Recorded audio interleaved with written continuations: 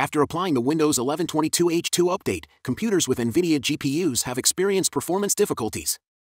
In a support article released over the weekend, Nvidia warns that some users may report decreased performance in games or applications after updating to Microsoft Windows 11 2022 update. The company's GeForce Experience software suite must be updated to the 3.26 beta version, which fixes the issues, in order to address this known problem.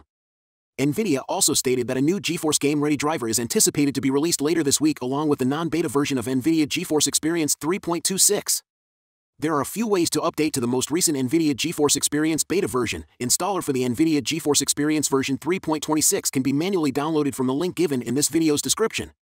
Another way is to update the beta version directly from the GeForce Experience app. Open up Settings in GeForce Experience and select Enable Experimental Features.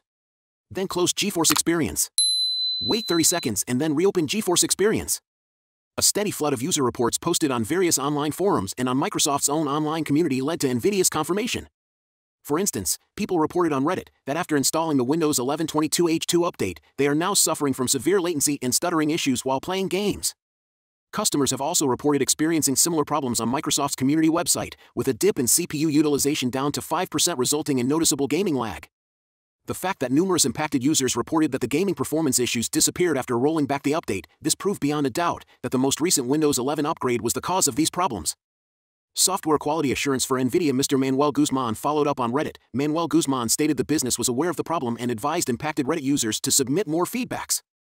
Today on September 27th, Nvidia officially has released the 3.26 version, which you can download from nvidia.com. Please let us know your comments. After updating to version 3.26, are you still facing lag and stuttering issues in games? Or is the issue fixed?